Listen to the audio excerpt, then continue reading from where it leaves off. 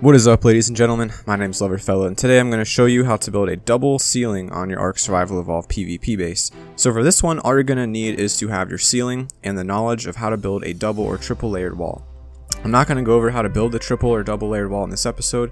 You can look at my older episodes to figure out how I do that. So for this one, we'll assume you know how, and you already have your double wall built. So all you have to do is place your ceiling on the top of the two double walls. If I move back and forth right here, you can see, if you look very closely, the ceiling moves back and forth, a higher and a lower one. So first, you just want to place it on the higher foundation, make sure it's on the higher. If it's on the lower, it might not be as easy to line it up. And then the second time, just walk a little bit to the left, click again, and now we have a double layered ceiling. So thank you guys for watching this super short tutorial. Hope you liked it. Don't forget to subscribe for more like this in the future.